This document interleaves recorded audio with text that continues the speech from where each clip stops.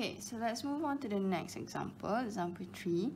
So for example 3, we are trying to check through the different type of inequalities. So if you can see from this one, we have like two set of inequalities that have been put together in one line of equation of inequalities. Okay, so the first one is this one. Let's say negative 10. So if we close 2 over here at the back, we are going to have negative 10 is less than or equals to 5 minus 3x. That is the first, actually the first inequality from this question. Okay, so then if we close this part, the first part, meaning we are going to have 5 minus 3x is less than 2. And because it is actually in one line, so the sign that we need to put here is and. So we have two separate, we can break down this one line inequalities into two separate inequalities. And the thing that you have to put here is the term and. Okay, so this one you have checked, you have learned in your high school, so please check this back.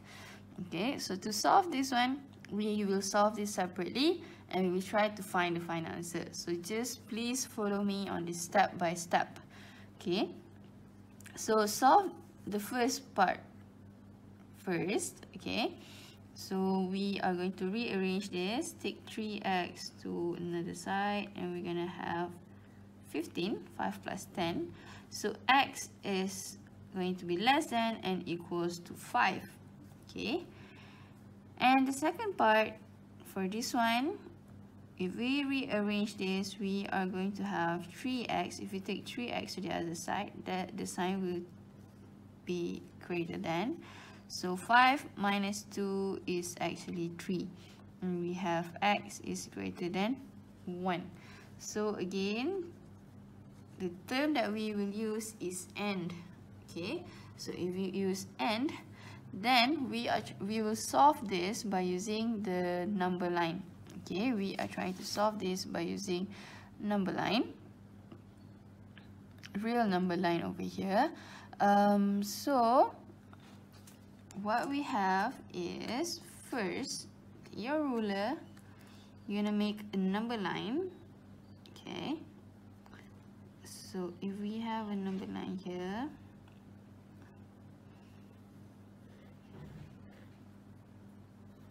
okay, so if we make a number line, then plot the number that we have here. So check these two numbers. So we have 1 and 5. So put both numbers in our number line. So according to the ascending order, obviously. So 1 over here, and let's say this is 5. Okay, then we will try to plot our number line. Okay, so x is actually greater than 1. So remember, we have x greater than 1. So make a line to the right and put an arrow there. So is this a closed bracket, closed interval, or open one? So if you have it without the equal sign, so remember you're gonna have it an open dot over here. Okay, open circle here. Okay, and then for 5, that is x is less than and equals to 5. So that is going to the left hand side of our equation, of our number line. Okay, so check this again, we have an equal sign, so that is going to be a full circle there. Okay, full circle. Right, so to check for our final answer, because this is and, so when we have an and as our term, we are going to check for the intersection. Okay, for and we take intersection. Okay, so the intersection between these two numbers, so if we make like a dotted line here to try to separate into different region, so this is the intersection between the two cases of our answer. Okay, and so our final answer is the value of x must be in between 1 and 5. So the solution set is gonna be x. So x is in between 1 and 5. So 1, x, and 5. So check this one. This is an open circle, so no equal sign. This is a full circle, so that is an equal sign over here. So this is our final answer. If you want to write down in interval form, your answer will be 1 and 5. So remember, equal sign, so square, and no equal sign, that is a circle, a half bracket there. So that is how we solve this question. Okay, just an addition over here. So if we check just now, in this case, whenever we have it in this one inequalities and we separate into two separate inequality, we will use the sign and for the inequalities.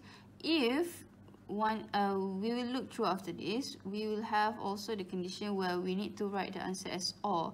So for or, condition of or, we will check the union. We will take the union of the two answers if we have two solutions, right? So and, remember, it's like n number, n letter. So or is union. So just if you can remember one, if you can remember that n is the intersection, you will definitely able to remember that or will be the union. So there are only two conditions for this one. Okay. Okay, let's try another example. Maybe you can take some time to try this first before you look through my solution. Okay.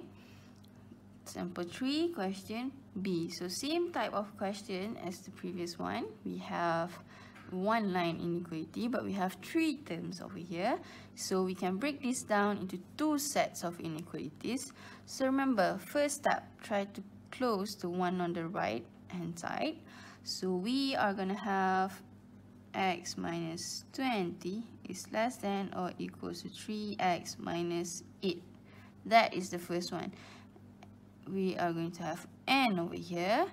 Then if we close on this side, we are going to have 3x minus 8 is less than 4. So these are the 2 conditions that we have. Then we will try to solve it one by one. So this will be 2x. Okay, if I take it to that side, and then negative 20 plus 8 is negative 12.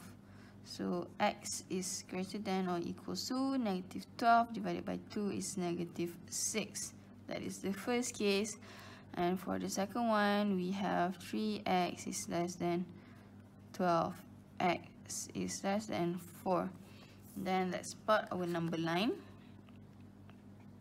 Okay, if plot our number line here, take the lower value to the left. So we are going to have negative 6 on the left and 4 to the right.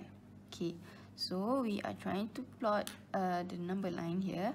Then check the values. X is greater than or equals to negative 6. So that is going to the right. And it is a full circle because there is an equal sign there. This one, x is less than 4. So it is going to the left. X is less than 4. That is an open circle because there is no equal sign. And we know that this is an n, so we need to check for the intersection. So the intersection will be, try to make the intervals. Okay, if you make a dotted line here, that is the intersection between the 2 cases of our answer x. And so the solution set will be x, where x is in between negative 6 and 4. So there is an equal sign on this one. Okay, that is our final answer. Now, before we end our lecture for today, so please try to do this question and fill in the answer as a proof of your attendance for today.